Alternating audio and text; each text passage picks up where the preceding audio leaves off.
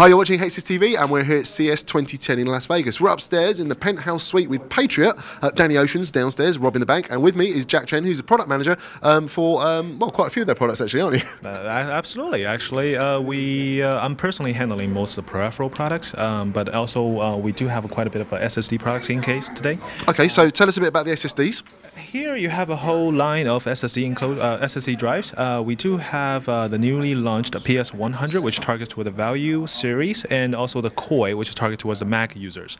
Now, at the bottom, we have two new SSD line that we launched, I think, next week. We will be launching next week. Okay. One is the Zephyr. It's based on a new controller going IOPS about 9,000 IOPS, and also the Inferno, which is based on the new SandForce controller and goes up to 30,000 IOPS. So that's a lot.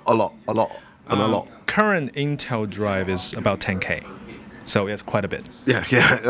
Okay. So we were talking to Paul, obviously, earlier, and he mentioned that sort of like the SSD has allowed you to progress to this little black box over here. So shall we shuffle over and you can tell us all about this? Absolutely. Okay. Here we're showcasing the Box Office high definition media player. It is a media extender box, but it does adapt a 2.5-inch SSD or hard drives in it, the unit itself. You can use it as an external enclosure, or you can connect it to your big screen TV and a home entertainment system and enjoy all the high definition movies that you can play onto the big screen TV. Okay, when you say it's a media extender box, does it mean it's running its own little software app on there for you to control everything, or is it just punching straight through to Windows Media Center?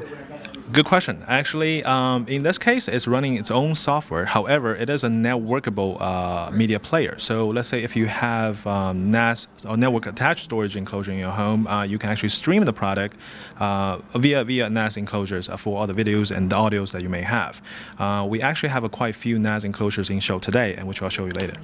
Okay, cool, fantastic. And when's that going to hit the market? It's actually been out on the market for 2 months already. And has it? Okay. Yeah, we actually distributing through US and as well as EU.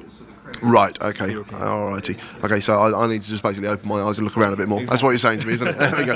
Alright, fantastic. Okay, so check back soon on HSS TV because we're going to have a look at some of the NAS stuff which Patriot are doing. See you soon.